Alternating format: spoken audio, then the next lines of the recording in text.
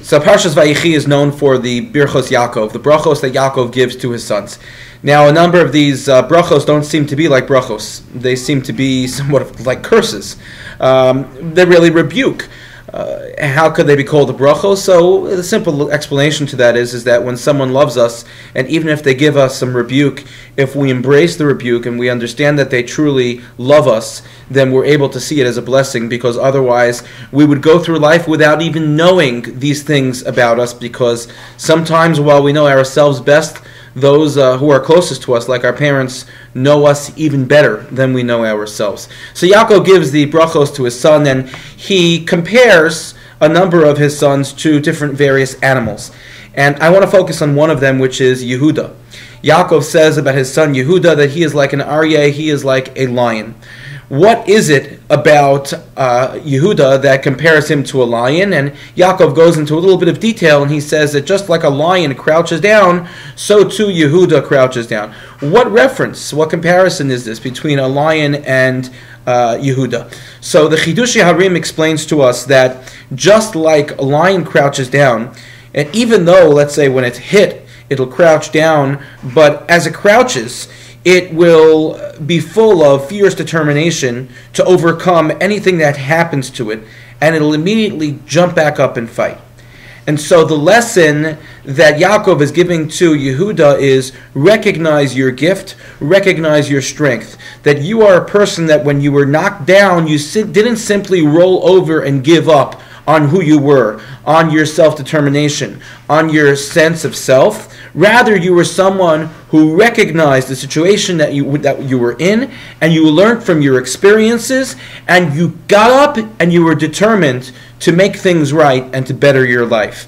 Of course, the example that Yaakov uses, we understand. Most notably, there are probably two examples, but the main example was the situation with Yehuda and Tamar.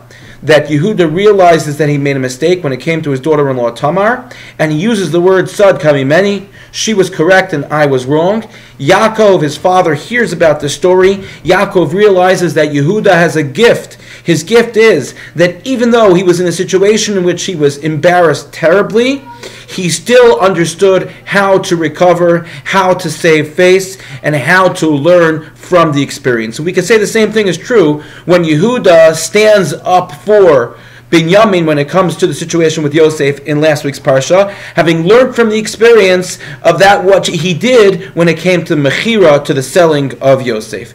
The lesson for us here is profound. That is that there are moments in life when we all get knocked down. We may get knocked down by other people. We may get knocked down by virtue of our own actions. We're knocked down into a place where sometimes we feel that we won't be able to get back up. And whether this is we're knocked down financially with a job that we used to have that perhaps was a very good job, and now we're out of a job, or we've been out of work, or we're working in a situation in which we can compare how our previous jobs, or perhaps we're in a relationship where we used to be in a very healthy relationship. We used to be in a relationship where we feel that we were able to give a lot and we were get a lot, but over time that relationship has changed. And we sort of say to ourselves, maybe I should just give up on the relationship. The lesson that Yaakov teaches us here is, be like a lion. Yehuda, a Yehudi, is like a lion.